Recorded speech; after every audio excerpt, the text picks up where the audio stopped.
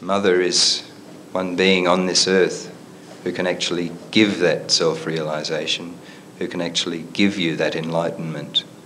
No sitting in little rooms doing strange positions for months on end to purify yourself and get yourself to some higher plane. No sitting down repeating mantras endlessly on the hope that maybe one day you will reach some other state of consciousness or some other higher stage of development, evolution.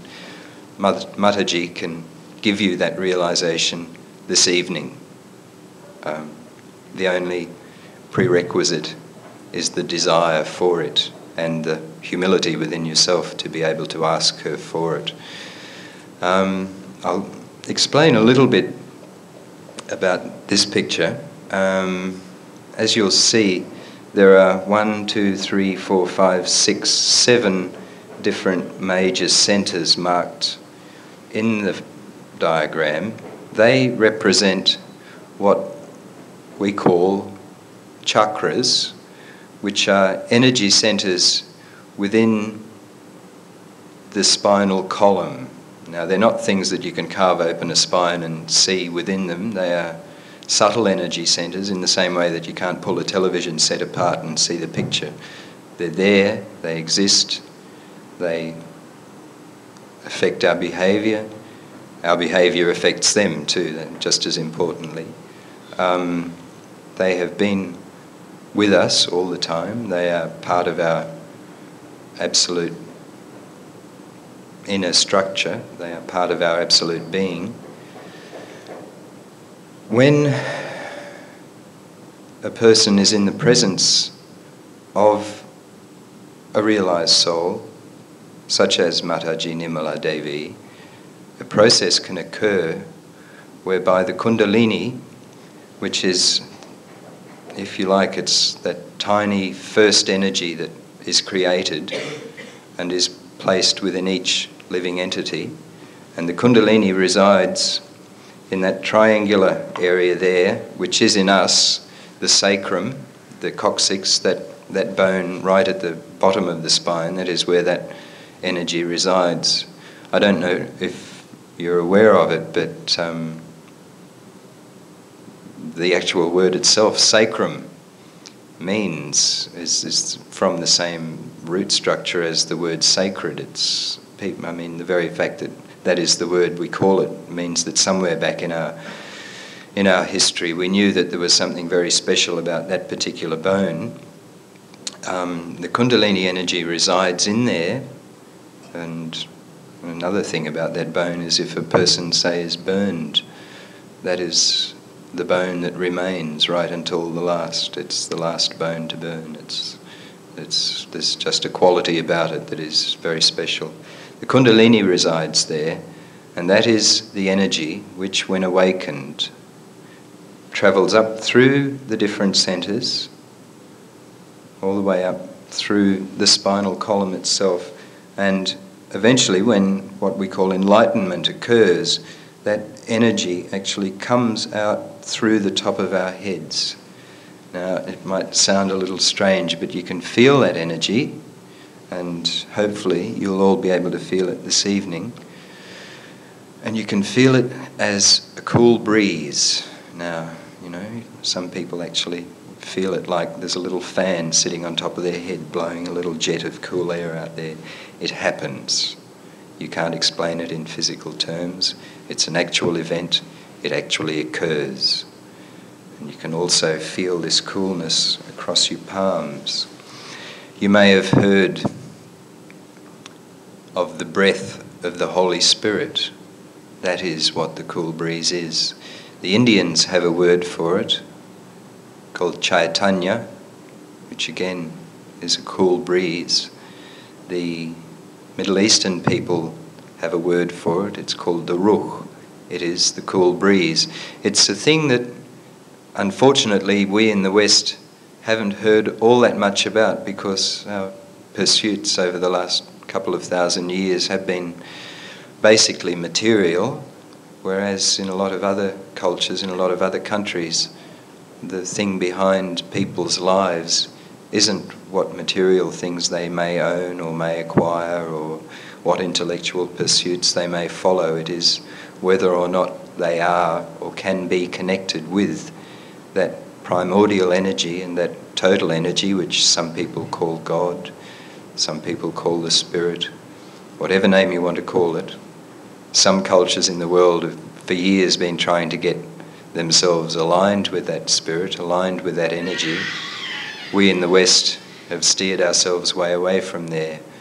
However, obviously there's plenty of people here who want to know a little more about it and want, if they can, to be reconnected, because it's what we all came from in the first place, with that energy.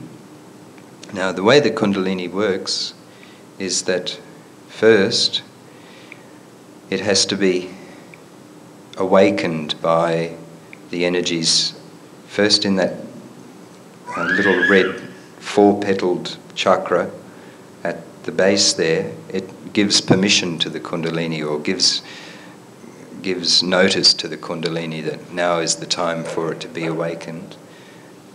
It stirs and passes up through. The first chakra, by the way, is called the Muladhara chakra. Muladhara means the root, the support of the root, right? It's the actual thing that holds it all, that the whole thing rests on, the whole thing has to grow out from.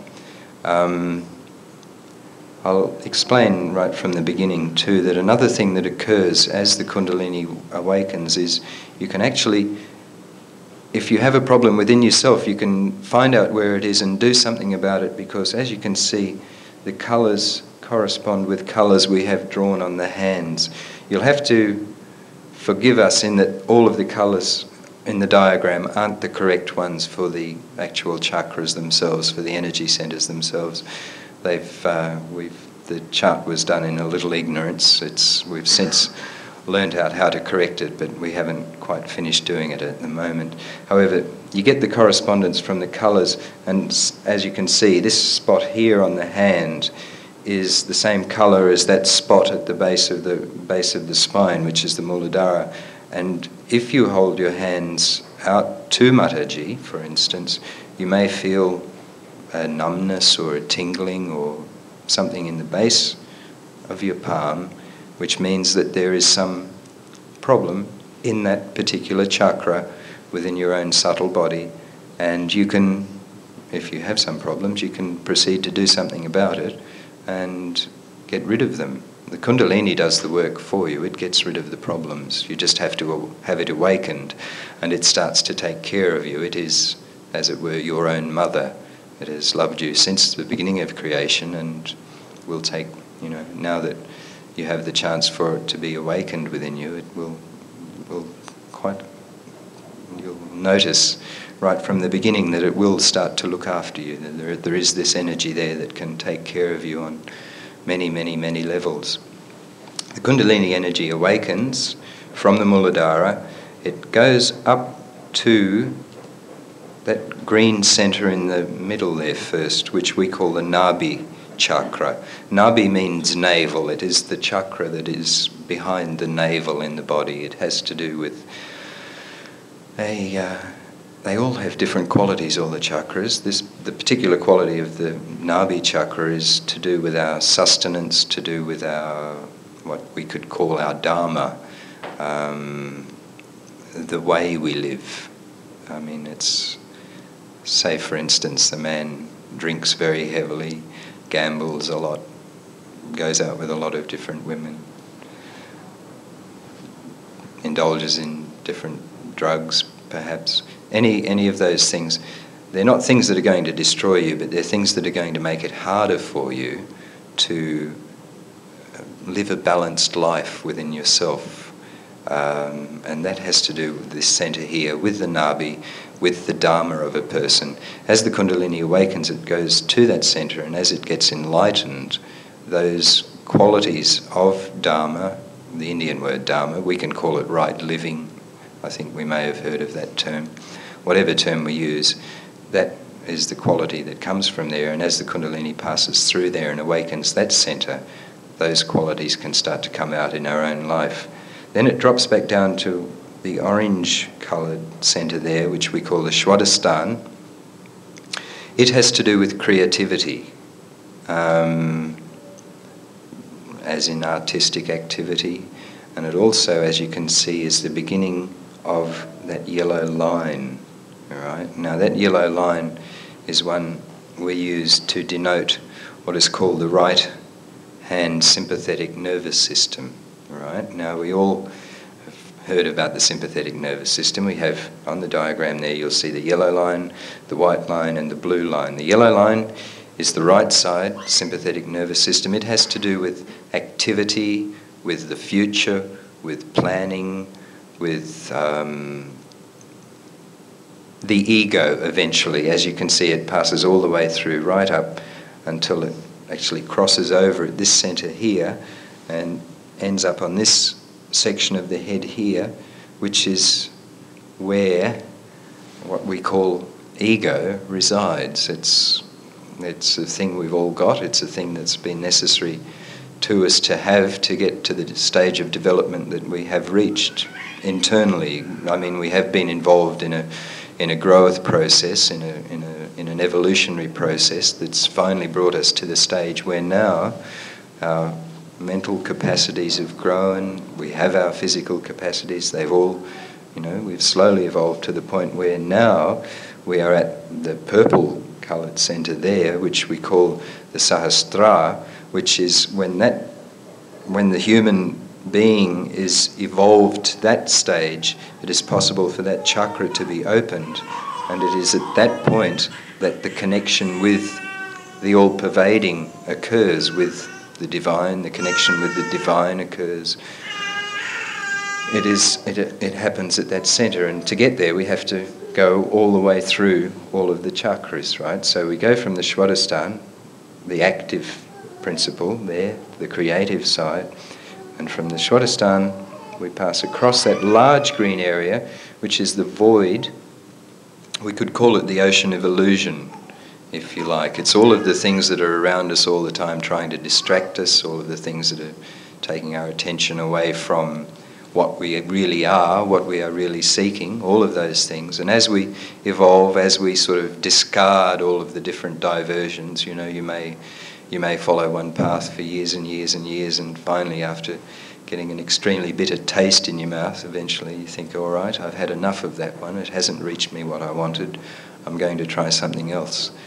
Now we do that not just for 1 or 2 years, but we do that for lifetime after lifetime after lifetime, to the point where we finally sort ourselves out, and to the point where we finally get to where you are now, which is coming to a meeting, hopefully, to find something out about Kundalini, hopefully, to gain enlightenment, which is the thing that we're all seeking. It's the thing that has been driving us right from the beginning of creation. That's what it's about, in the same way that the destiny of a tree is to flower, bear fruit, and keep on growing. Our destiny is to flower, bear fruit, and keep on growing into spiritual human beings, which is when Jesus spoke of the kingdom of heaven on earth. That's what in fact he was talking about, is when, not in some strange afterlife, but when we actually dwelled with God, if you call it God, on earth. Now that's something that is possible.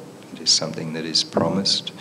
I mean, not just one culture, but one, culture after culture after culture, guru after guru after guru, teacher after teacher has promised that at some stage in the human development it would be possible for that connection with the spirit to occur, that it would be possible to live with the divine on earth. It was the promise of Jesus Christ. Muhammad spoke of it, Buddha spoke of it. Buddha didn't speak of the divine, he spoke of the one, he spoke of freedom from all of the toils and troubles, but it's the same process. Buddha, we actually find, is the ruler of that yellow section in the top of the head of the ego.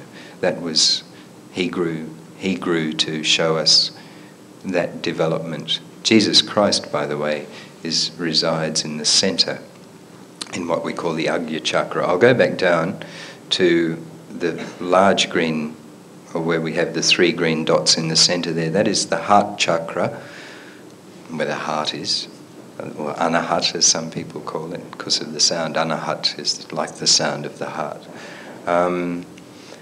That is where the spirit resides, within the heart. I mean, we can't feel joy, we can't feel love, we can't, they are all qualities of the heart. And eventually the thing we have to realise, and eventually the thing we discover, is that God is love, and that love is what is behind absolutely everything. Absolutely, it is the thing out of which the whole of creation has grown, is that love. And we all have a tiny bit of that within us. It actually resides in our heart. If the heart stops, the life stops. It's where it is. Now, what happens is, as the Kundalini rises, it awakens that centre. Again, we have the next centre, the Vishuddhi chakra. That has to do with communication, with our self-esteem, with...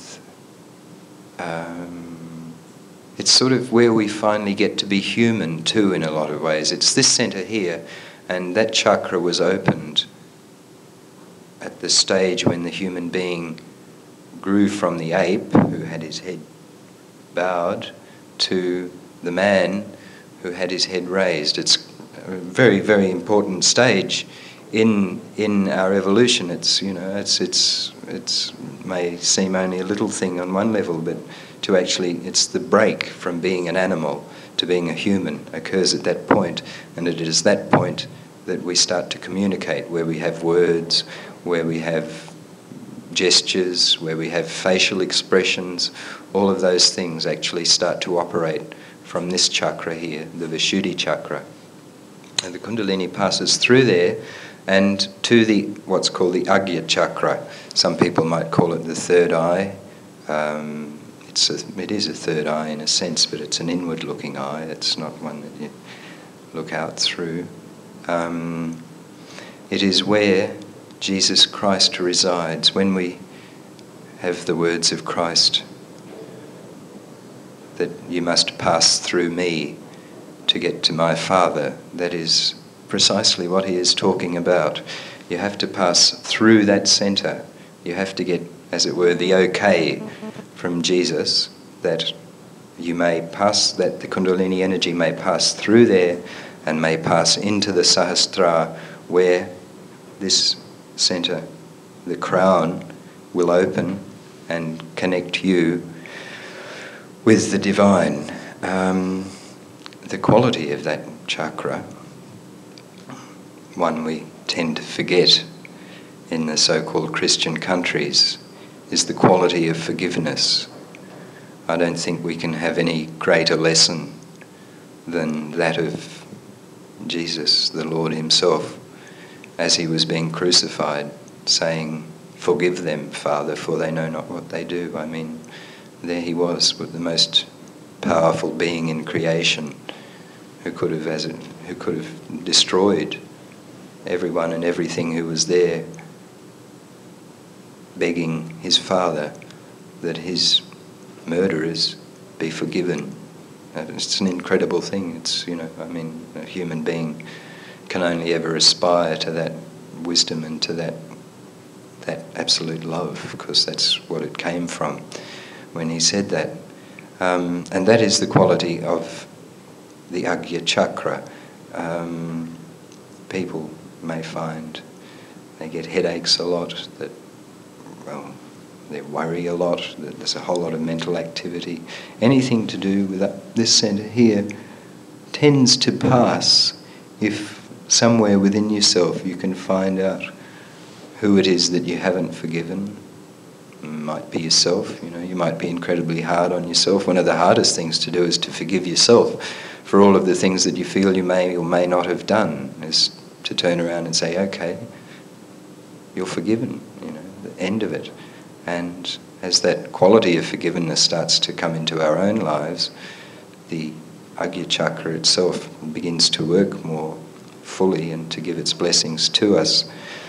At the Sahasrara, what is called the 1,000-petal lotus in Indian religious teaching, is where all of the qualities of all of the chakras are merged into one and are balanced out. They actually, each particular centre, as it were, has its seats on the actual head itself, and they all move up to actually like not like the United Nations, but they all converge in the one area and can govern your life from there with peace and freedom. You'll see, I spoke about the yellow side, the right-hand side. Here's Mataji now. She will speak to this.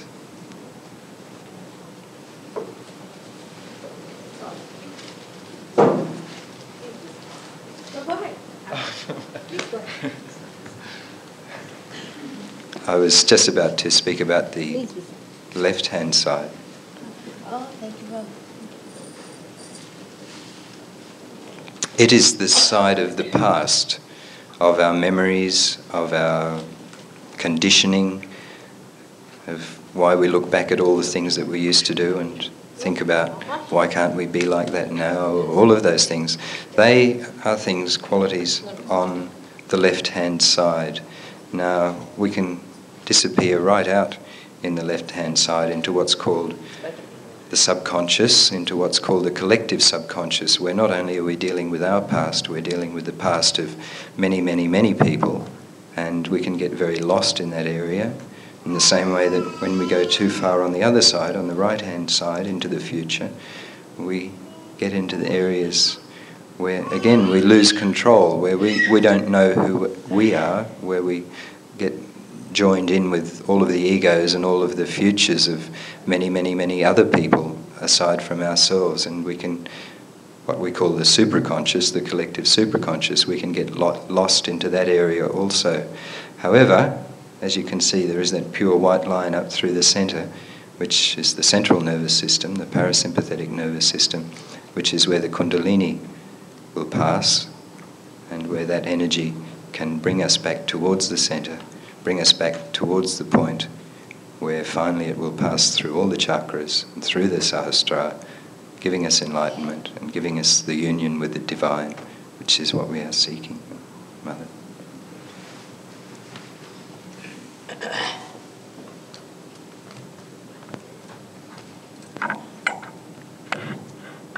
Ladies and gentlemen, I have great pleasure in introducing to you Shri Mataji Nirmala Devi. She's come to Melbourne, and I think probably the most important thing that, at a material level, that she's managed to bring for all of us is this beautiful rain. As she drove in from the airport today, somebody said to her, "Mother, we need rain," so she just put her attention to it, and the heavens seem to have opened tonight. But at a much more subtle level, she's able to give us far more, as Bill has been saying. She's able to give us the experience of self-realization. We've come to that point in our evolution where we have to make that final ascent and become a higher being, a being which becomes one with God, a being which becomes a subtler being, which not only responds to those things which we traditionally call our ego or our superego, which is really our subconscious, but we respond to the nature of the spirit, which is eternal, but which is sleeping within us. After self-realization, this energy of Kundalini rises, and with the spirit, puts you in touch with the all-pervading spirit of God. And at that moment, when it passes through the Sahasrara, this chakra at the top of the head, you become one with God. You become a realized soul. You become a pir, as it's referred to in the Muslim scriptures. You become pa, as it's said in the Hindu scriptures. It's there and it happens. It's an experience. And yet, one might ask, why is it so easy? And how do such a large number of people get it? I've seen 6,000 people get it at a meeting in India. There are very few people here tonight, but at some of the meetings which Shri Mataji conducts, even in recently, last night and the night before in Adelaide, 300 and 400 at a time get their self-realization. It happens en masse because the grace of God is overflowing now. And here on the earth is somebody who is an enlightened light who can give it freely to everyone. Just in her presence, the Kundalini awakens, just by merely stretching your hands out towards her. That subtlety that lies within you is awakened, and all your seeking over your many, many lives is rewarded at this moment. You've been drawn here in a very, very extraordinary way. It's no accident that all of you are here tonight. It's the reward of your seeking, as I said. So, in a very humble way, but remaining scientific to the extent that you keep an open mind about it, I suggest that you listen to what Mataji has to say, but more than that, you allow yourself to experience the cool vibrations that were referred to in the Christian scriptures as the cool wind of the Holy Spirit, which Muhammad said would be flowing in the hands. In fact, he said, at this time of resurrection, your hands will speak. The Hindu scriptures, many, many of them have said it. Adi Shankaracharya in the 6th century spoke very, very eloquently about the Chaitanya, which again is this cool vibration which we feel on the hands and which we feel coming from the top of the head. So, as Bill has explained the subtle centers within us, as he's explained the left side and the right side of our subtle body, in other words, as he's explained the mechanism that lies within, now really all that has to happen is you have to get it. And as you get it, you can give it to others. This is the great joy of self-realization since the advent of Shri Mataji. So, when you get it, you should develop it. When you develop it, you'll find that all your physical and emotional and mental problems will dissolve, but that's only a byproduct. And then, of course, you have to give it to others, because as you get the blessings of God, so too those blessings must be given to others. Sahaja Yoga is not a club, it's not a cult, it's not an organization, and you certainly can't pay any money for it. And yet, quietly, but very encouragingly, it is growing throughout the world. I've just arrived in Australia with Shri Mataji as part of a world tour that she's conducting this year throughout England, the whole of Europe, Southeast Asia. She's been through India along with about 60 of us being Australians, English, French, German, Italian, American, Canadian, all sorts of nations have been with her, watching the miracle of Sahaja Yoga spreading throughout India. But we're watching it spread throughout the West, and it's catching on like wildfire.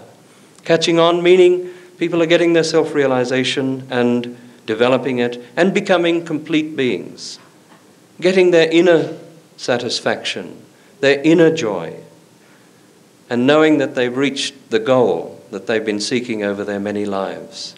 Mataji is the wife of an eminent diplomat.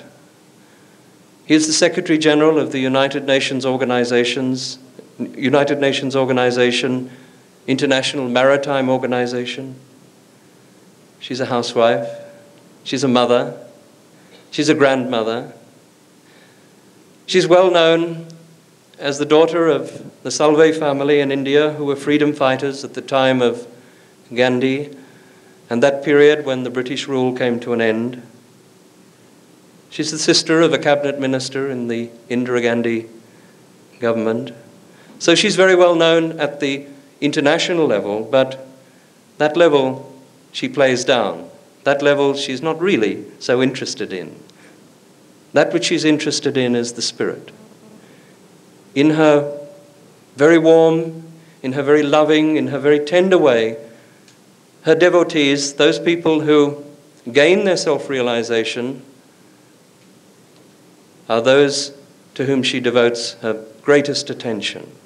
So whether you know her in person, in the physical sense, or whether you gain your self-realization even from a photograph, it doesn't matter.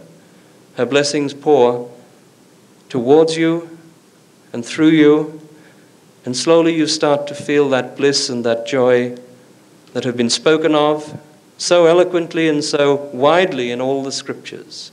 It sounds too good to be true. I must admit, it sounds too good to be true. So again I say, be open-minded, even be scientific. Keep it as a hypothesis at first. See that you feel the cool wind. Don't mistake it for the air conditioning. It's a quite different coefficient. You feel the cool vibrations over and through and almost as if flowing through the body. You feel it in a very, very subtle way. Your ego will say, is it the wind that's blowing from the air conditioner? It's not like that at all. We've been in rooms which have been absolutely without air conditioning. We've been in halls like this which are completely sealed. It makes no difference. But you have to feel those cool vibrations. But if you don't feel it, don't be too disappointed, because Shri Mataji will probably work on the centers a little, help to clear the centers a little, explain to you what might be the problem, and generally assist you in the experience of self-realization. So without any further introduction from me, it gives me great pleasure to again introduce to you, in Melbourne, Her Holiness Shri Mataji Nirmala Devi.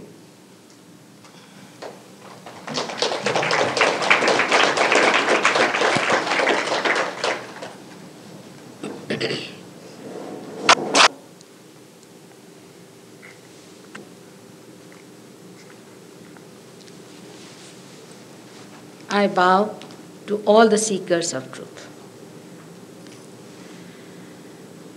We have to understand that God has created us as human beings with a purpose. But in those modern times, when we don't even believe in God or in a creator or any such energy that exists, it's very hard to talk of God and to introduce Him to be the one who has made us human beings. But even Darwin said that if man has come so far, he will have to go a little further to understand himself. I would suggest that one has to only understand one point, that whatever we have so far known has been the knowledge of the tree. But we have to have the knowledge of the roots. To get the knowledge of the roots, we have to become subtler than what we are. This awareness, this human awareness, cannot take us that side. For example, you are all listening to me very intensely, but if I say, please take your attention inside, you'll say, how? Mother, it's impossible. How do we take our attention inside? It's only possible when something happens within you, that your attention is drawn inside. Then only you will come to know that you are a beautiful instrument made through ages. All these centers that are shown here represent your evolutionary process, one by one, how you evolved through ages to this stage of evolution. And now, after evolving up to the human stage, what do we have to do?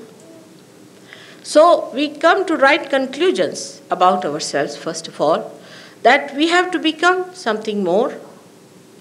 Something has to happen to us.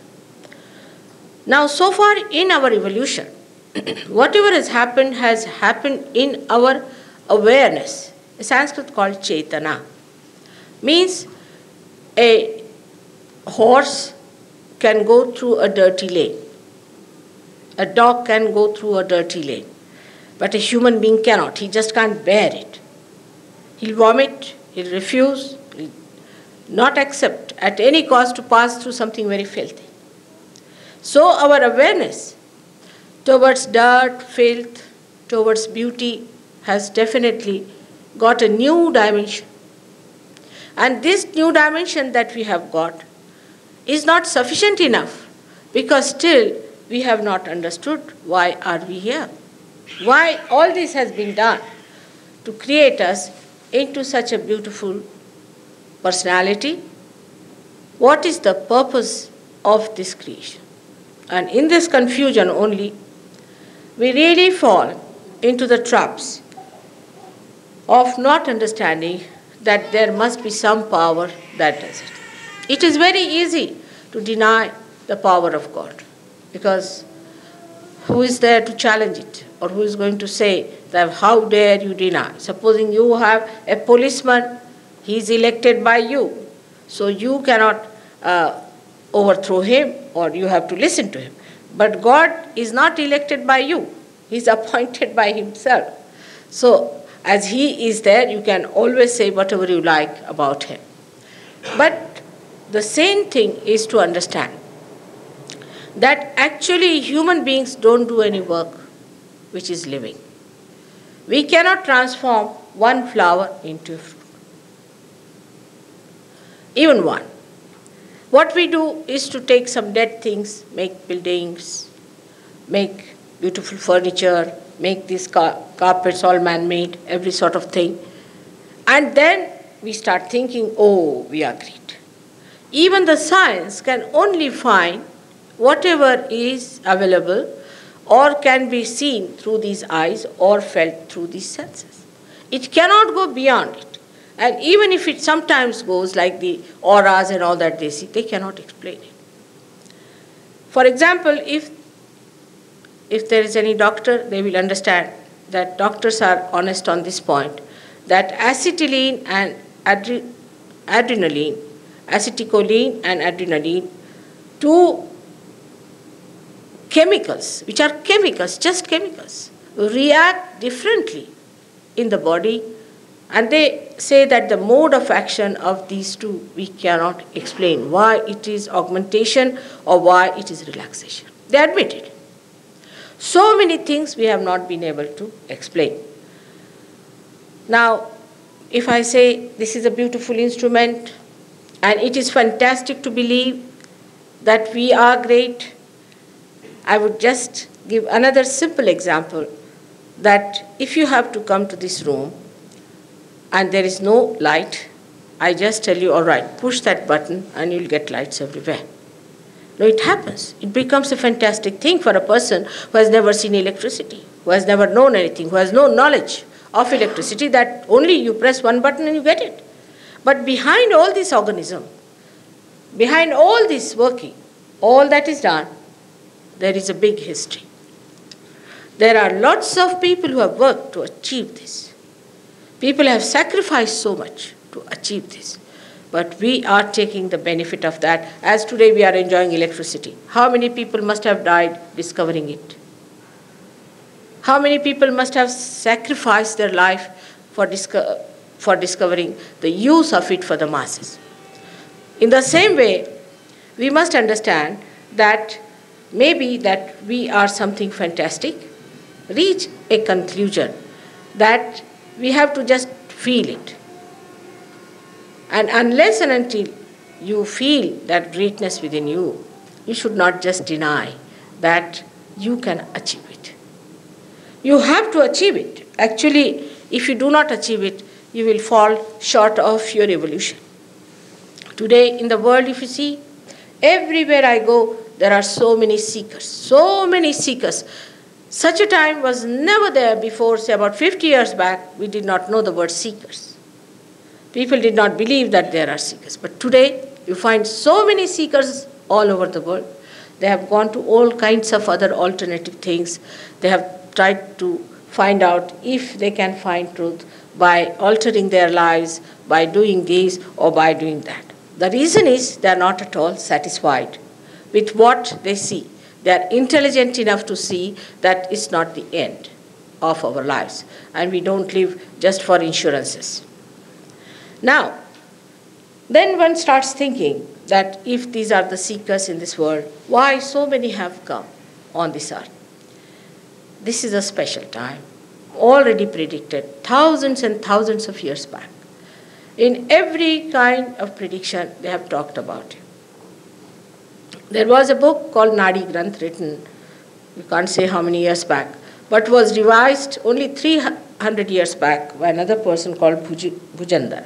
Now this Nadi Granth is written by a person who is actually the starting point of astrology in India. The one who started the whole astrology has been started from India. And this is the man Bhrigu who did it.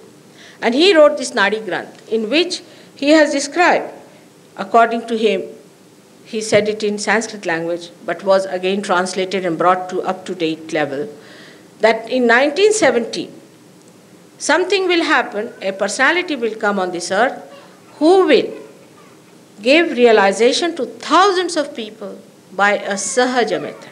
It's clearly written down. You will be amazed to know that it is so, because we have a book. In that book, all these prophecies are written. And what will happen? The Kundalini will rise and people will get their realization. To Indians, Kundalini is not a new knowledge.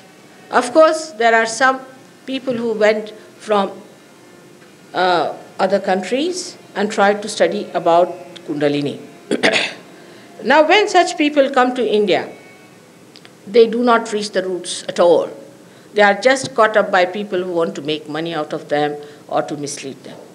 It's a big market there for all such things.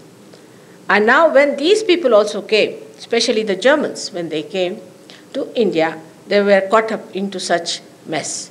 And they were given books which were nothing but just the opposite of what Kundalini is. It's about the people who are doing Tantrism. And Tantrism is a system in which people do anti-God activity.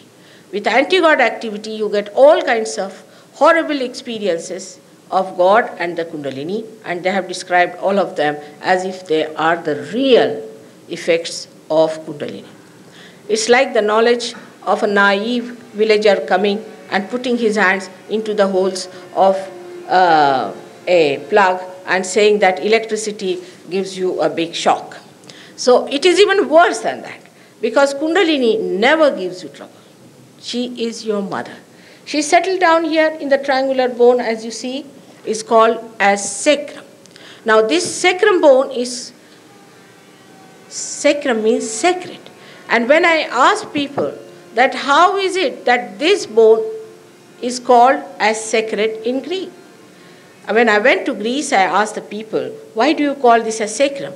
Then they told me that they had a report long time back before Alexander went to India, and there was a report between Indo-Aryan groups, and they told that this bone should be called as sacrum. Now imagine that this bone specially should be called as sacrum and no other bone. So this bone has got this 3.5 coil energy settled down inside there. Now some of these books that I have read, such big books written on Kundalini, some of them say the Kundalini is here, somebody says in the nose, somebody says somewhere else. Means that just using the ignorance of people to print something, write something, and just mislead them, to make some money out of these books. So far, I have not written any book. I'm sorry, I have not yet done any that work so far. But anything can be written in the book. Whatever is written in the book is not the truth, and you should not accept it. How much does it take to print a book? You people are living in such an advanced country. You know, it hardly takes anything to write a book about anything, especially about God and His work. Because even, you'll be amazed that Hitler used to talk about God, Napoleon used to talk about God, all these horrible people used to talk about God, and sometimes they believed that God was in their favor because they thought they were rather successful. Now, these books, or whatever they have told you, is not true. This is the truth that the Kundalini lies in your sacred bone called sacrum.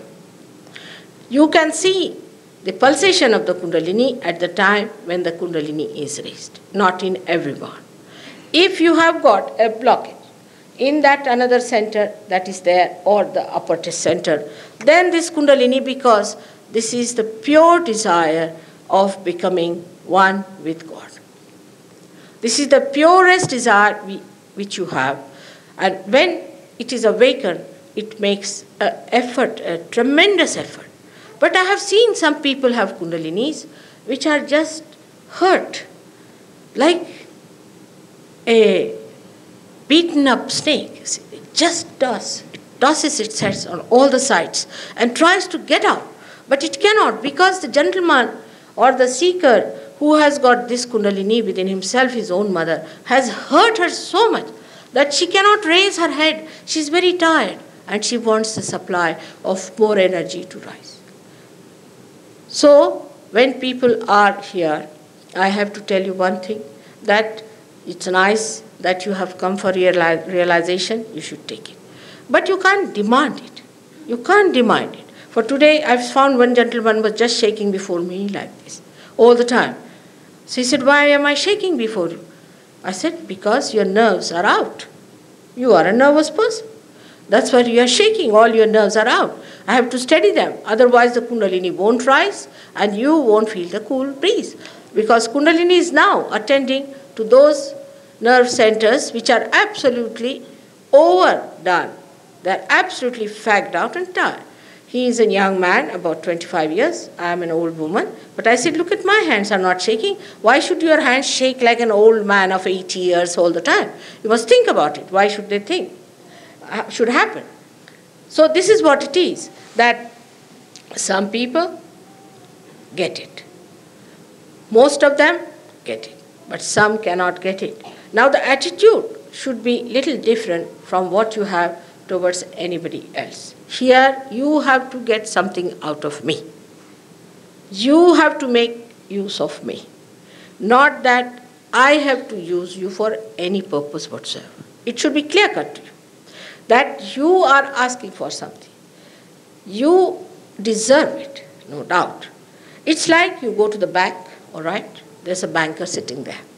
If you have some money in the bank, you can go and talk to him, but you can't be rude with the banker. You have to say, all right, I have got this money with you, please may I have? Now the grace of God is so gracious that it gives you many-fold much more than what you have really reserved in the bank. I can see that working out so well. So we have to understand that we are made in our own glory. God has made us a fantastic thing. We are a great instrument that has to receive its blessings. And as this instrument is put to the mains, once you put to your mains, you will be surprised how fantastic you are. It's amazing how people are not aware of themselves. It is amazing how people do not know how precious they are to the divine. Human beings are the epitome of this creation. Forget the moon, forget the sun, forget this earth. Everything is nothing. It's at your feet. You are the highest that God has created, and the way we fritter away our life for nothing at all, for superficial things, is something very, very surprising. We are not at all aware that how much the nature has worked for us to make us human beings. And once you realize that you are the spirit, realize doesn't mean that you just realize through your mental process. It is a happening within you which takes place. You become that. And once you become that, you'll be amazed that your becoming will prove that you are really the epitome. You are the meaning. You are everything. And without you, the creation has no meaning at all. It's like a tree which has now the flowers, and they have to become the fruits. Otherwise, the tree has no meaning at all. But whatever we do mentally is artificial, because it has no roots attached to it. It has no moorings to it. Now, you say your politics or your economics, all is artificial. But in that also you can find a lot of truth. For example, economics says that wants in general are not satiable. Individual wants can be satisfied, but wants in general are not satiable. Means this matter cannot give us satisfaction. If we could, then we would have been satisfied with one thing.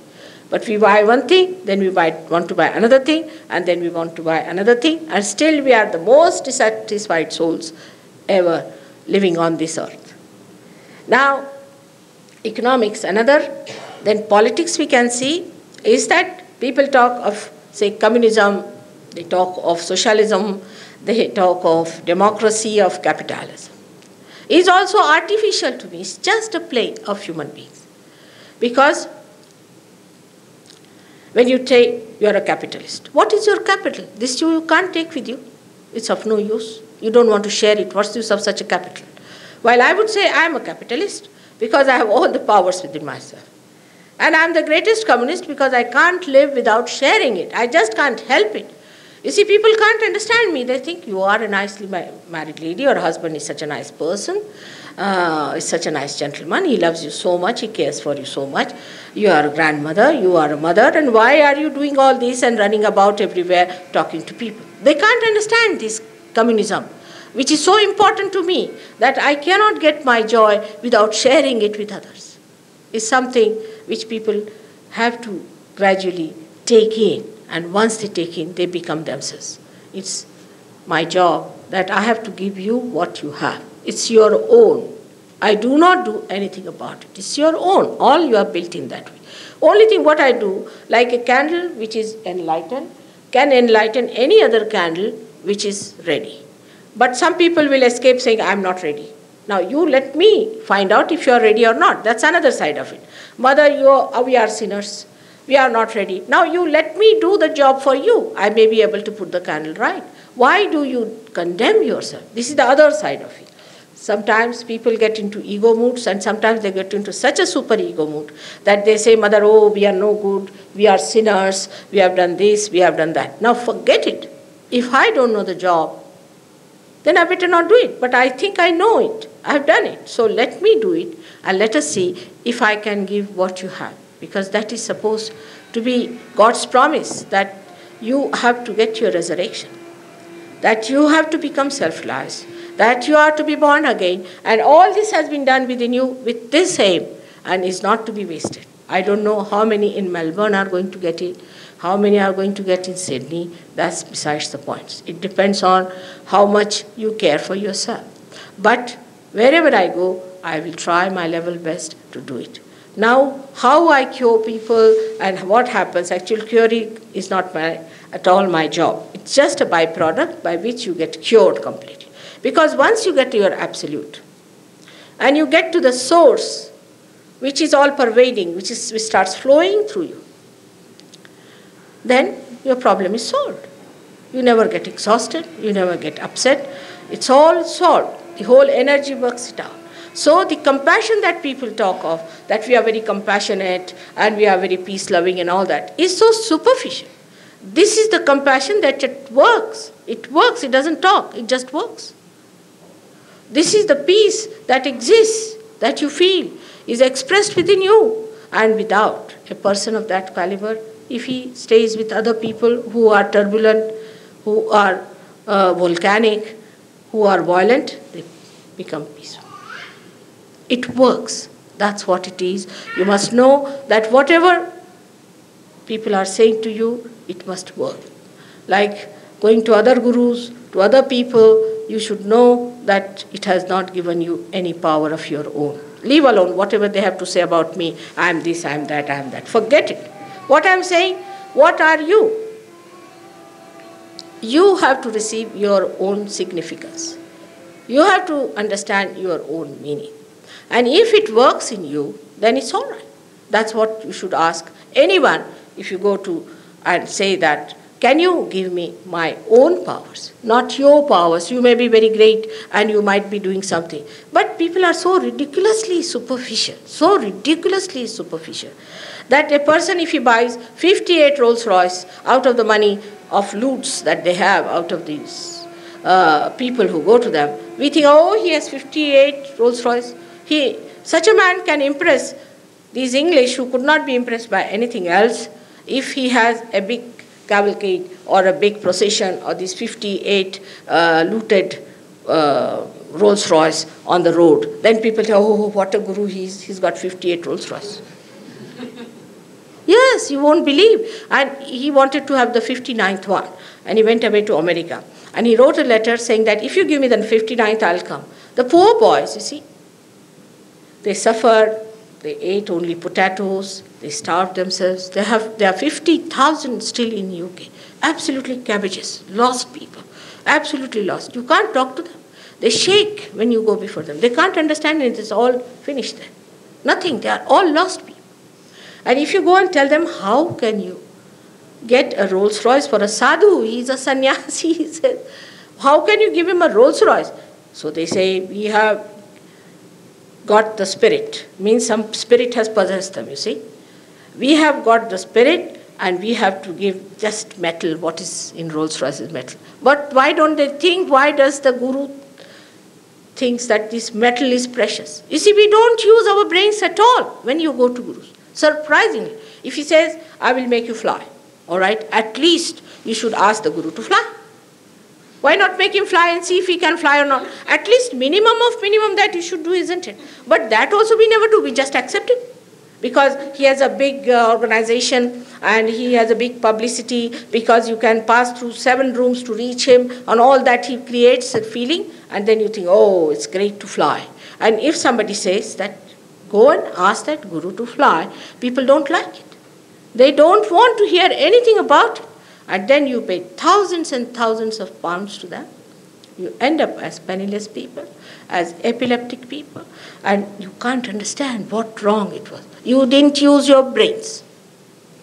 You didn't use your brains. I would say, I know, I must condemn all these devilish people who have ruined so many seekers, because they are seeking truth.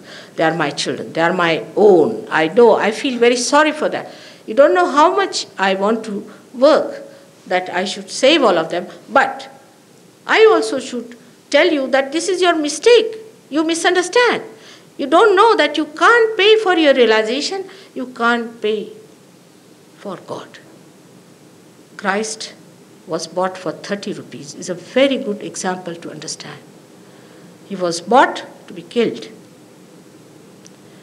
Another example is that when people were selling some things in the temple, he took a big whip and whipped them, absolutely in a great temper, who said on the cross that, please God forgive them, for they do not know what they are doing. But now it is so sad that if you do like that, you won't be able to forgive yourself. Christ may be, but you may not be able to forgive yourself for doing all these mistakes and committing such horrible injuries upon yourself and troubling your kundalini to that extent. This self-realization you have been seeking for ages, many lives. You have been seekers for many lives, and the time has come. This great time of resurrection, the great time of your judgment, at this time you should take it up, that you have to be self-realized. Only this is my message to you. I hope you will understand it. May God bless you. I would like you to ask me some questions, because today is the first day. But ask relevant questions. Some people, you see, just ask questions just to show off. Then I would say they should take another hall to give a lecture there. But normally, some people start giving another lecture to me, you see. And instead of my lecture, I have to listen to their lecture, which has no relevance to it, you see. So I would request you not to waste others' time, be civil to them, and ask questions which are relevant to the subject. Thank you very much.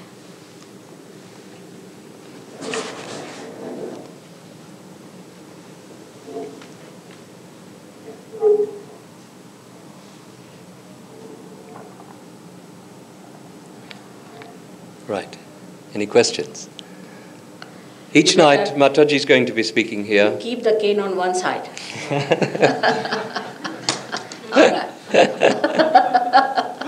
Each night Mataji is going to be speaking here. She'll be talking tomorrow night about the centers that lie up to the heart, and the next night the centers that lie to the Sahasrara, in particular the chakra of the Sahasrara.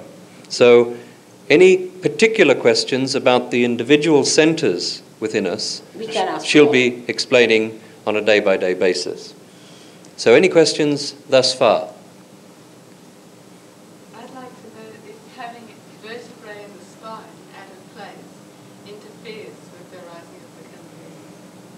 Does having a vertebrae out of place in the spine interfere with the rising of Kundalini? It does, to some extent, it does. Definitely it does, but we can put it right. The vertebrae can be put right and the Kundalini can be brought in. It does. So many things do happen. If you are a person over-read, if you have read too many books and the books are in your head, I have to empty that also. I actually do this work as a profession, and I find that if the subtle center is fixed, the spinal problems just disappear. I used to have 3 and 4 adjustments a week to correct my spine, and now I have none at all. So first fix the subtle within us, and then the gross part, the spinal misalignments and so on, will just get better.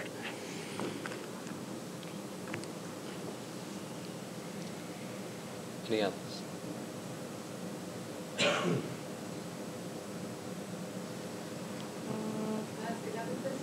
Yes.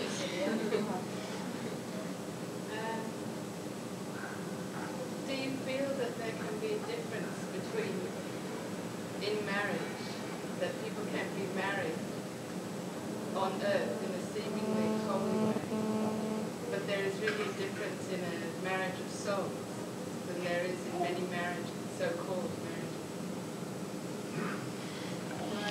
marriages? I hate that. I'm not too sure, but earthly marriages, which seem to be okay, but you're saying a mismarriage of souls, perhaps. But maybe there is some sort of mismarriage in some way of souls of those same people. Can there be a perfectly normal, as we call it, earthly marriage, and perhaps a mismarriage of souls in a heavenly sense? You see, the spirit in every being is perfect. Everybody's spirit is perfect. There's no imperfection with it. But some people have a more reflection of the spirit in their character, and some people don't have. They have more darkness and more, we can say, outward look, materialistic, you can call them, or you can call them they're over-romantic type, any sort of thing which is outside. But doesn't matter. We have seen people who have been married before, they said they're maladjusted. I would say 90% such marriages are now doing well. But maybe there could be terrible difference also between the two persons, as you say, is possible. But that is to be seen. Just now you should not worry about it. If there is any maladjustment, it might be put right. If it doesn't work out, then you have to work out the correction as far as possible. See, it is said, karmanyeva adhikaraste, is that which we can do the work. We can work it out as far as possible. But if it doesn't work, forget it. That's it. But once you are a realized soul, you become so congenial, so tolerant, so understanding.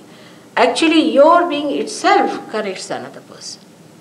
But maybe some people can be such gone cases that whatever you may try, they may not come back. So it's not important to worry about those things. We'll see later on how the thing is and how it has to be worked out. All right?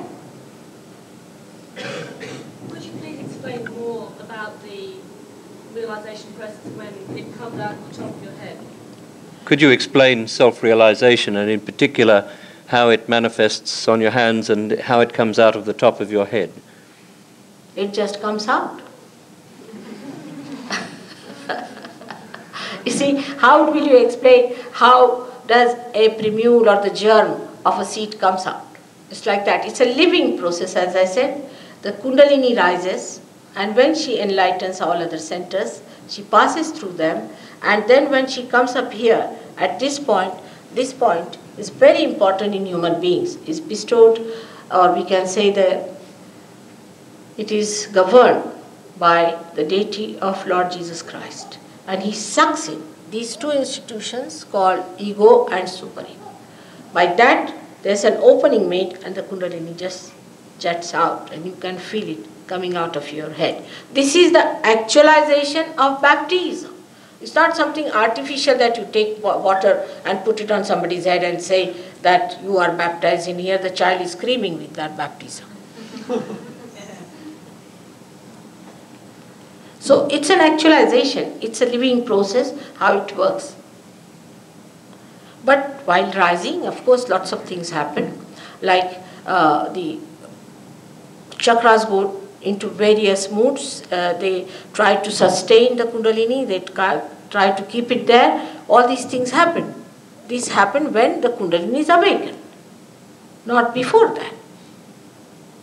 That's why, like somebody talks of Raj Yoga, that you cut your tongue, push it back, and do the khechari. And by that, you can raise your kundalini. Which is absurd, you see. Like the car has not started, so you move the wheels and the car will start. But when the kundalini is rising, this tongue is little bit pulled inside, no doubt, automatically. You don't feel it also. Slightly it is pulled inside and is released again. But by cutting this tongue and putting it back, do you think the kundalini will rise? It's so superficial, it's so artificial. And that's how they have done all these things. Even now, for example, Hatha Yoga that we do is, of course, Hatha Yoga is Ashtangas. It's not only one that we call as yoga is standing on your head. It's not the only thing. It is Ashtangas. There are 8 things. And in that also, Ishvara Pranidhara means the establishment of God is the first step. Because before the Kundalini has started, if you start doing any exercises, you may be harming yourself. Because you don't know where is the problem. Supposing you have a problem in the stomach and you are doing the exercises of the nose, what's the use? You will spoil the nose as well as the stomach is already bad. So it's very indiscriminate. It's very scientific. The mantras are the same thing. Where to say which mantras, what chakras are catching, which deity is to be awakened, we must know all the science behind it. And everybody knows. There is no secret about it. There is not a thing you come here inside and you pay me 300 pounds and I give you a mantra. Alright, that mantra you are not to tell anybody. Because that mantra means nothing. You see, there was a fellow who paid 300 pounds and I asked him what was the mantra. He said, Tinga. Now if you tell an Indian, he will just laugh. If he hears what it means this. Can you imagine such nonsense? And don't tell anybody, it's a big mafia. Don't tell anybody. Just keep quiet. If you tell anybody, then because you are found out. You cannot give one mantra. Is another funny idea people have, that you just give one mantra to somebody. Of course, I mean, if you have a problem at a particular point, one can say that at this time you say this mantra to clear out. But then later on, you don't go on with it. Then you do the one where you need, require. Isn't it? It's simple as that. Supposing we are suffering from some trouble, we take medicine for that particular thing. And then when we are suffering from another trouble, we take another medicine for that particular thing. We don't go on taking the same medicine whether it is anything. So it is a very scientific knowledge which you will pick up in no time. 8 days are sufficient to learn the whole of Sahaja. Once you get your realization, that's the main point. Excuse me, does meat eating interfere with all this? What is it? Does meat eating interfere with this process? Not at all. But you see, you have to understand what sort of a personality you are. If you are the right-sided personality, then you should not eat meat. You should take to something milder. I call them grass eating, you can do.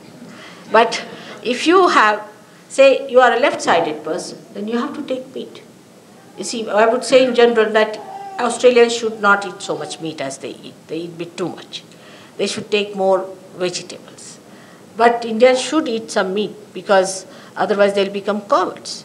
So it is what sort of a personality it is. I don't know from where this idea has come that vegetarianism is going to take to God. In India, most of the people are vegetarians because they can't afford it, you see. No. I don't think a lot of our attitudes here is to take to God, because I think... Yes, but it is not important for everyone. What I am saying, as it is, we have to understand, we have to be discreet. We have to understand who needs what. Everybody need not take vegetarian food. Everybody need not take non-vegetarian food. It's the prakriti, they call it, the nature of a person. You must find out what is the nature of the person is.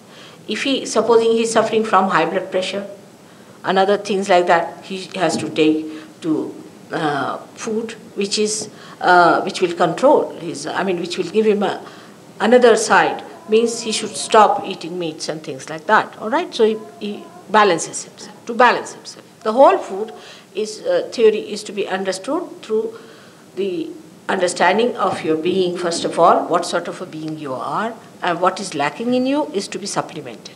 So we just can't say that now so many people now, in doctors, if you go to them, they'll say, cut down your sugar, general. But it's absurd. Sugar is very important for liver. If you don't take sugar, I don't know what will happen to you. You'll become like sticks, see, absolutely like sticks. If those people who are right-sided, if they don't take sugar at all, I don't know what's going to happen to them. They'll be very irritable, hot-tempered, absolutely stick-like people. They'll hit you like a stick, you know. So that's something, a general statement like that is very dangerous. Just not to have. But what is the science behind it? Carbohydrates are very important for the body, especially if you are thinking too much, if you are a futuristic person, if you are right-sided. It's absolutely essential that you must have sufficient carbohydrates.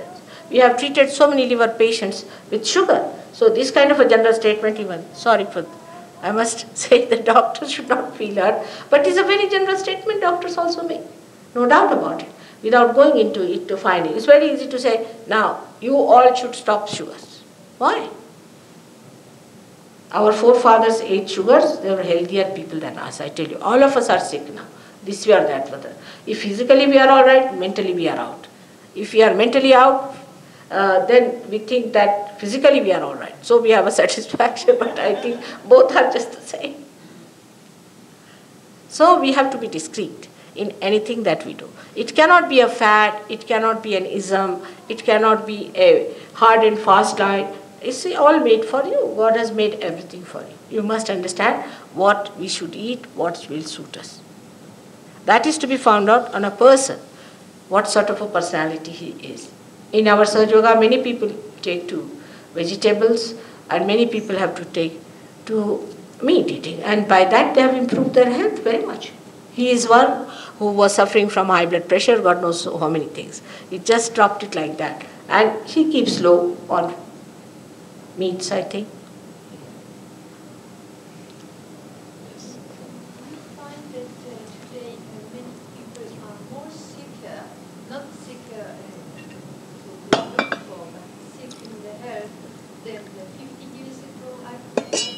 Do you find that more people today are sicker in general than they were 50 years ago?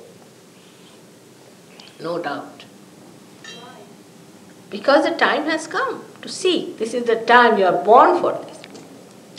Many children are born realized this. So many children. Now we have in our ashram about 9 children, very beautiful ones, all born realized. Absolutely there. You can talk to them better than you can talk to even a very well-educated person. When I talk to them, I just find I am just one with them. So this is the time, the resurrection time. This is the time that is the last judgment, and that's why so many have taken birth for their judgment. All right?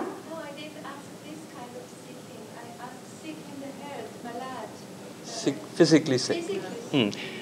She's asking whether more people are sicker today than they were 50 years ago. But the question is obvious. I think medical science and statistics have proven this, so I don't think there's any question there. No, but what she's saying physically... You want to know why?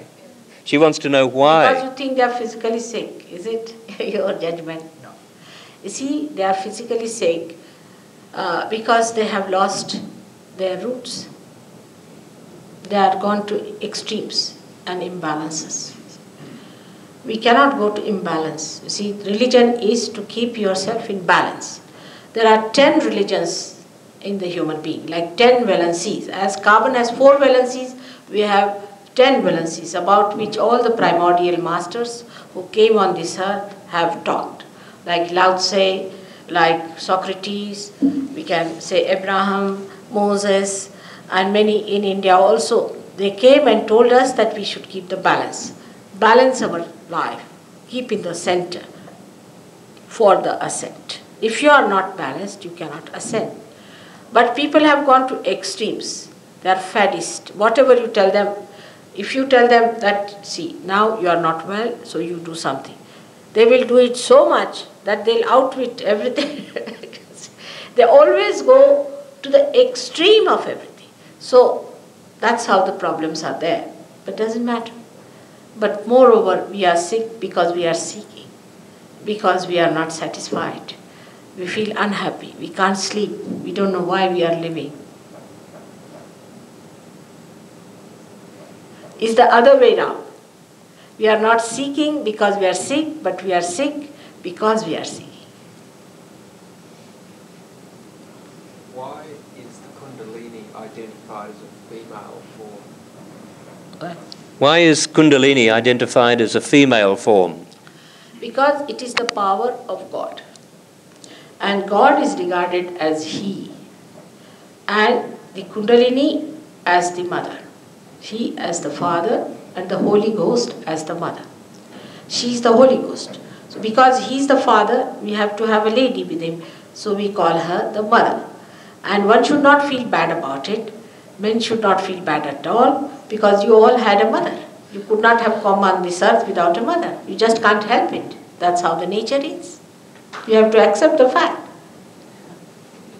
Mother is a surety, isn't it?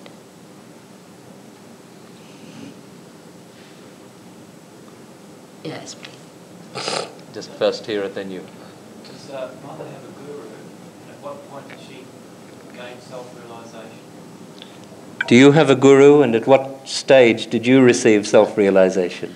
I neither have a guru nor I want you to have a guru. You better become your own gurus. Secondly, I've been born like that. I never got any realization or anything. I just got realization, I should say human realization, when I understood what was the problem with human beings. I worked on all permutations and combinations of human beings because I wanted to have an mass media by which I could give realization to thousands of people. Because any discovery which is made and is not brought to that level, it is absolutely detrimental to the growth. For example, you see, Jesus was crucified. Why? Because He was alone. Only for His mother, nobody knew what He was.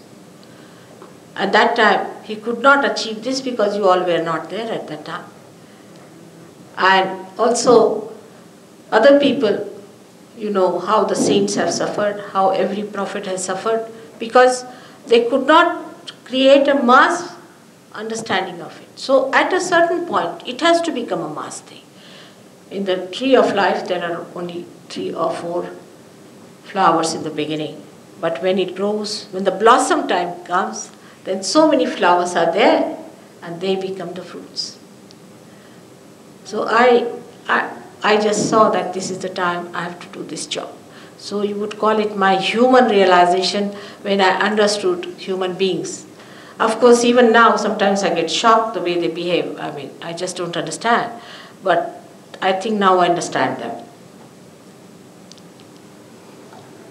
For those people who can't quite understand that answer, don't think about it There's too much. another gentleman who was asking a question. Mother has to be somebody special, but find out for yourself. That's the best way. You don't worry about me. You worry about yourself. I must be someone, all right. Even if I'm not, doesn't matter. If you are going to get it, why not have it? The gentleman there. Yes. Yes, please. These lectures you've given today, tomorrow and the next day, are they consist of the whole body or just one stomach? No. Tonight she just gave an introductory lecture. Tomorrow night and the next night she'll cover completely the subtle body. All right. The whole system. But you shouldn't come late tomorrow. What if you can't get the 3 days? What's she saying? If you can't get the 3 days and you seriously want to settle into it, the film is being taken, But why are you they'll be worried? showing it. Let us see for the present. Why should be in the future? You will get it. Why not? What makes you think? If you don't get it, you are not going to miss it. We have people here. We have, luckily, an ashram, a beautiful place. You like it. You can go there. They will give you. Excuse me, could I ask a question? Yes. What's the first step to self-realization? What is the first step to self-realization? There is nothing like first, second. It's not a course, you see. The Kundalini, it's an awakening within us, which takes place, which is like a living process. All right? So the Kundalini rises and shoots off here. Now some people feel the Kundalini wobbling down there, down below. Some people feel it in the stomach. Some people feel it here. Some people feel it here. But most of them feel it here only, jetting out like cool breeze. So you just can't say what is the first step. Depends on how it rises. So everybody doesn't feel the same way. So I can't say that this is the first stage. All right? Of course, first you feel thoughtlessly aware. You become thoughtlessly aware. First thing that should happen to you when the Kundalini crosses this center. When it comes out of it, you start feeling the cool breeze here, and you start feeling the cool breeze in your hands, and you start feeling the cool breeze around. That's the second stage where it can go. But some people really are so great that they become absolutely doubtlessly aware, what we call as nirvikalpa. They achieve that. Some of them are really, they are just there. They're so beautifully made that they just become that. There's no question left in their mind. And they become so powerful. I'm amazed sometimes how they become so solidly understanding themselves. So there are some people I've known who are very, very great, and they just start emitting vibrations, they start giving realization, they start curing people, they can do it. So don't condemn yourself in any way. That's first condition in Sahaja. So should we now have realization? Those people are sitting very much behind, should come in line with others, will be better idea. Yes, just move in as much as possible nearer. If you just slip your shoes off, it helps you to... Yes, it is much better because this Mother Earth helps you. Better to take out your shoes will help. If some people want to sit on the ground, also it's all right, but they should not be very far away because it's better to attend to them. All right? If there are chairs here, yes? There are plenty there. Good. There are plenty of chairs here. The children can come here. Come along. Come and sit here. There's a lot of room for the children. Children are the best. I'm very happy to see them here. All right, come along. Sit down. Sit down. Please come along. Look at their confidence. Sit down. Oh, great. Just slip your shoes off, huh? Just slip out your shoes, all right? Great people. You too. You too. Yes, please take out his shoes. Just help him. You see, look at him. How he's alert. There are so many children, as I told you, are realized souls. We have to understand them. All right. So now, you have to just put your hands towards me like this. Simple. Put your both the feet on the ground. Touch the Mother Earth with your feet. Just. And be relaxed. You are not to do anything that will make you tense. Means if you have anything tight here or tight there, just loosen it. Do not tighten your body also too much. Don't push back your head or push forward. Just be in a relaxed way. Sit straight. Put your hands towards me like this. And as I said, the first condition is to say that, Mother, I am not guilty. At least 16 times is a punishment for people who feel that way. Before we start, let us tell ourselves that we are not guilty, because I'm talking of God Almighty. He is the source of all joy, but He is the ocean of love. He is the ocean of forgiveness.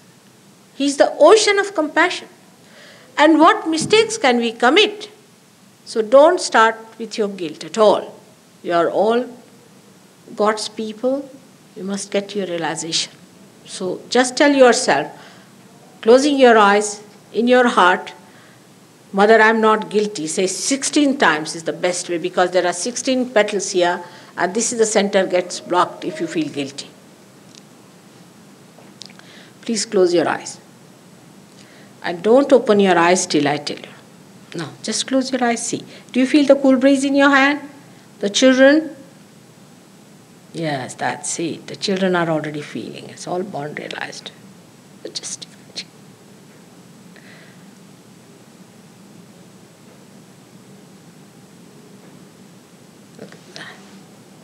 You see? We should have brought our children also. So sweet there. Are you feeling good? You are all realized souls. That's why you come here. Now, the left hand, as I said, is the power of desire. So you put it towards me, left side. That means you have to desire your realization. Keep it comfortably on your lap. It's all right. Now the right hand represents the power of action. So we have to use right hand to symbolically suggest our desire through this action. First of all, put your right hand, don't open your eyes. Please don't open your eyes at any cost. That's important. Because if you open your eyes, the Kundalini won't rise about Agya Chakra. Now put your right hand on your heart. Don't worry about anything, whether you are going to get it or not, but just sit little straight. You should not slouch down, yes. Please put it on your heart. And now say in your heart that, Mother, am I the spirit? Ask a question.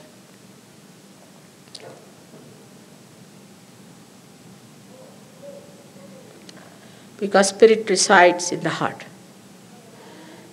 Just ask a question. Mother, am I the spirit? Ask 3 times.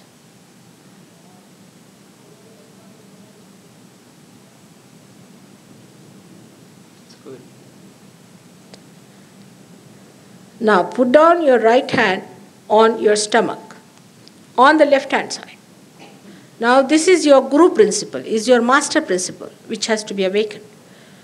So you say 10 times, Mother, I am my own guru. I am my own master. Just assert it. It's there. You just have to say it before me. I am my own master. If you have been to some gurus or anything, it will be all neutralized with it.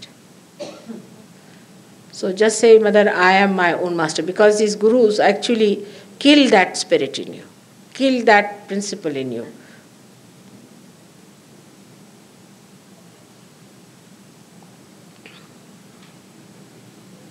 So please say it 10 times.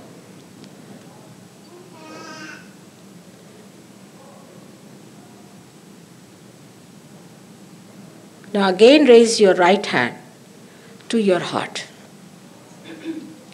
And now with full confidence in yourself, because as you know, you are the temple of God. Say that, Mother, I am the Spirit. Say it 12 times. Mother, I am the Spirit.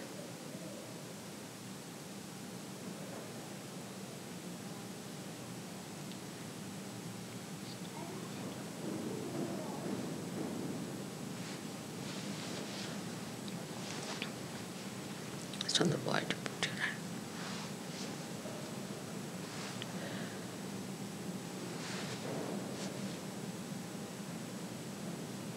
All right. You can use the light behind me. Now, raise the same hand higher onto the forehead. We have missed one center where you have to say, Mother, I am not guilty, because the spirit cannot be guilty. It is sinless. But here at this point, you have to say, Mother, I forgive everyone. Now some of them said that, Mother, it is difficult to forgive. But it is a myth that you are not forgiving. It's absolutely myth. You are doing nothing to that person who has harmed you or to those persons who have harmed you. You are just harming yourself. So just put your hand across, hold it tight and say, Mother, I forgive everyone. Hold it, just press it a little bit from both the sides. Hold it properly and just press it. Squeeze in, I think, towards the center, so that all extremes will disappear in the center.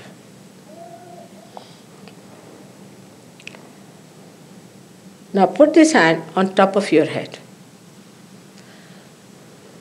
near the fontanelle bone area, where you had a very soft bone as a child.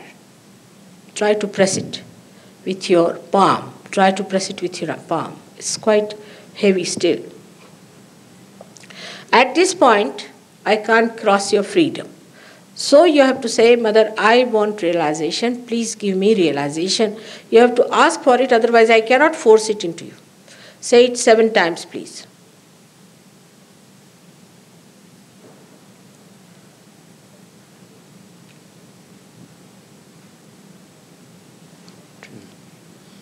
It's there. Still some void.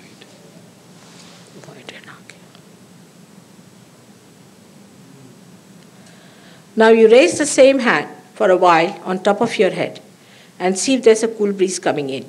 Just move it forward, backwards. See if there's a cool breeze coming out. Good? All right. You can change over now. Don't open your eyes, but change over. See from the other hand. Put the right hand towards me and put the left hand on top of your head and see if there's a cool breeze coming in.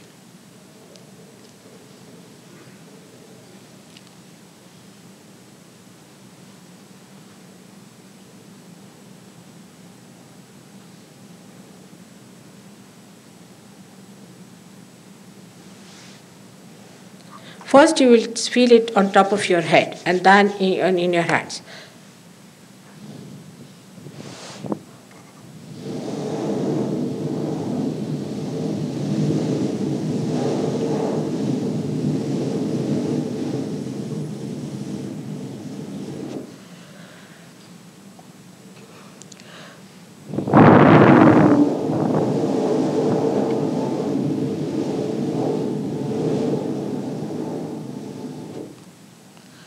You can always change your hand and see. Once this hand, once that hand. But don't open your eyes, but put the other hand towards me.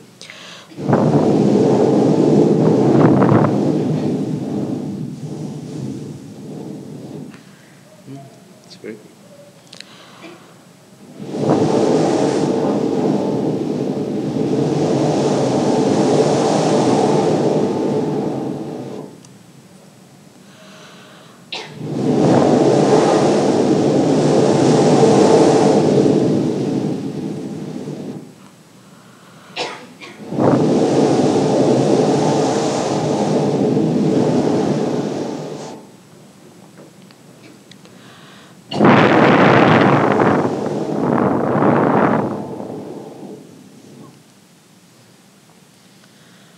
Now, if you have felt on your head, just try to put your hands towards me and see that if you are feeling it in your hands.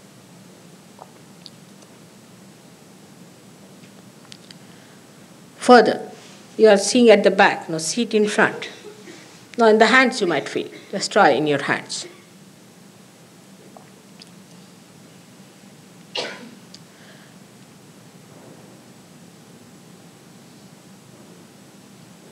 You may raise your hands high, up like this. You can open your eyes and raise your hands like this. And ask a question that, is this the power of God? Is this the power of Holy Ghost? Is this the cool breeze of the Holy Ghost? Just ask the question.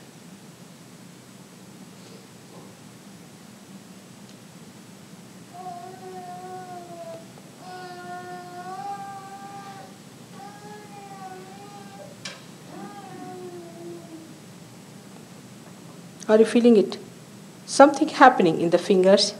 You'll feel very relaxed, first of all. Extremely relaxed. All right? Now just see if it is happening.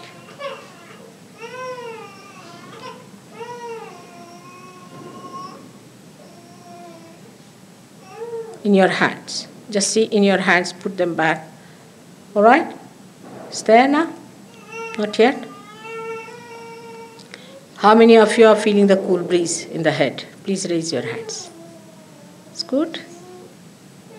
And in the hands? Only in the hands. All right, it will work out. Now keep your eyes open. I'll tell you another way how you can raise your own Kundalini. You just watch me and you do the same. You put your left hand near towards your kundalini like this while sitting down. Let's see. Now sit little erect, all right? Now, and then this right hand is to be used like this. You put the right hand across, front, below, back, up, like that. You move the right hand like this. Just start moving it. Now bring it higher over your head. Put it high and just turn it, give it a twist and tie it up. Try again, please. Put this hand in front like this. With the right hand, you start moving in this manner, which is a clockwise manner. Just start moving. Move it properly. That's very important. Keep one hand steadily moving. Now give it a twist again and one other knot. There are 3 powers. So for the third power, we give 3 knots, not putting down our hands. Now let's do again.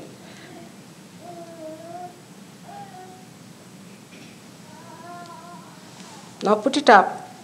Tie it up once. Don't put down the hands. Again, give it a twist. Knot. Another one. Nicely. Now see if you are feeling the cool breeze.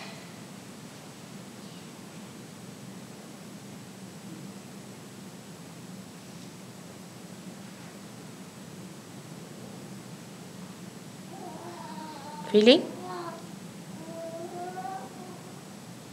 You can open your eyes.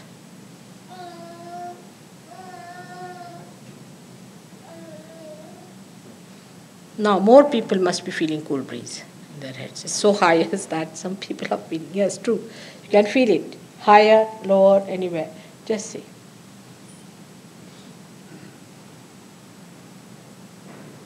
If you don't feel it, you have to say, please give me realization, Mother. That's all. You have to ask for it. That's all. With your full heart. It's there. All right? Good. Just ask for it.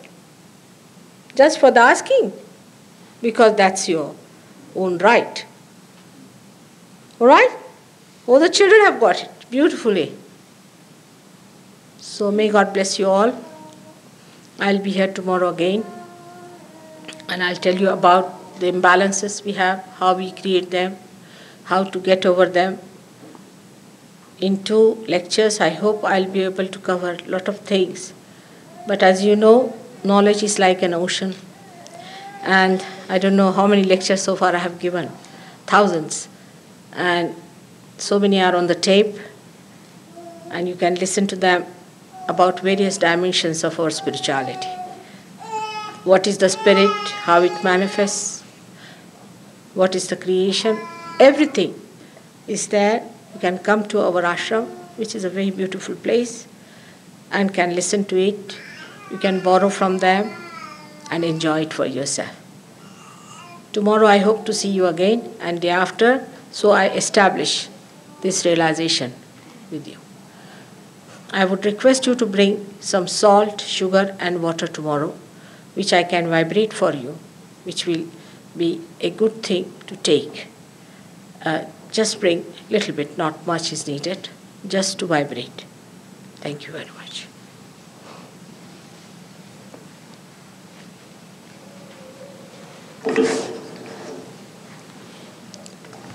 I think tonight we'll let Mother go home. She's had a long day. And take the chance of meeting her tomorrow night. I'll meet everyone individually tomorrow, because today they fixed me up with everything.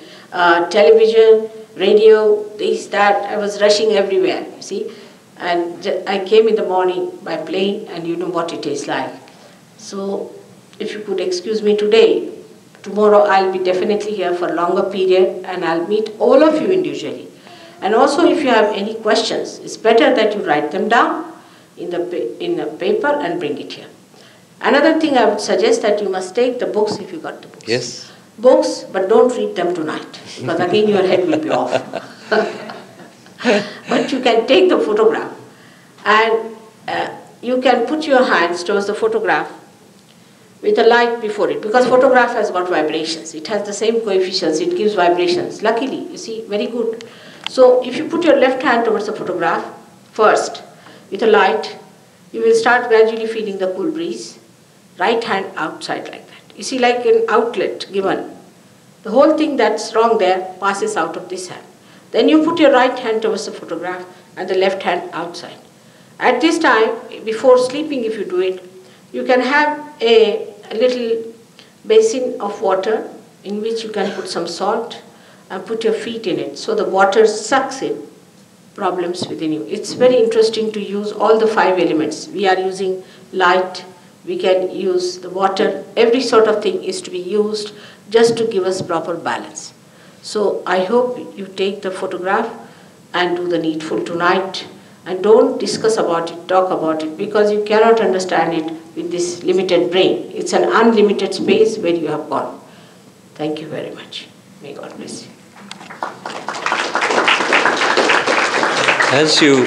As you leave tonight, for those people who would like to follow it up, we're very happy to let you know where we meet each week so that you can learn about Kundalini, about the chakras, and develop your realization. So give to the person standing at the back your address and your telephone number. Why don't you tell them the address now? No harm. No, certainly. And the telephone number is better you write it down.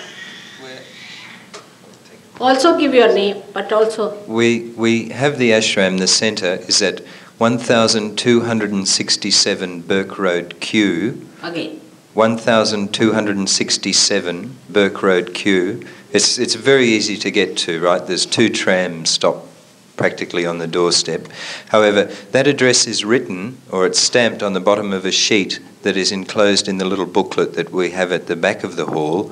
Our phone number also is there. It's 801696. You're very welcome to come and see us. On Sunday, as at the moment, we're planning to have a workshop where you are all welcome to come and spend time with Mother, and she'll be able to talk to you more closely and show you in more practical ways how Sahaja Yoga, how this Kundalini awakening can work within you. When Mother said bring salt, sugar and water, it's to bring a small quantity of those particular substances because they can act upon our subtle body, because they embody some of the essences that we have within ourselves. Just a small quantity in an opened packet, so that it's easy to reach. Okay? Let's take the addresses. Oh, yeah. And just for your own sakes as much as anything, what often happens was, it's quite hard to even comprehend what's gone on this evening, okay?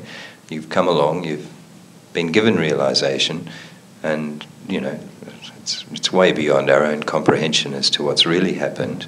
And it's so easy to go away and think, oh no, they were telling me stories, it couldn't possibly be true. It is true, believe it. We can help you find that out and establish it within yourself. And just to help you, if you can give us your names and addresses, I'm certainly not forcing you to do it or anything like that, but if you can do that, then we can keep in touch with you and help you establish it further. Want instant God. After all, you must know that sometimes it may take a little time. Of course, it works instantly. There's something wrong inside and it takes time. So give more time to yourself, little patience with yourself, as I have patience with you. You must have some patience with yourself and just try to understand that this has to work out. That's very important. If it has not worked out, it will have to be worked out. May God bless you.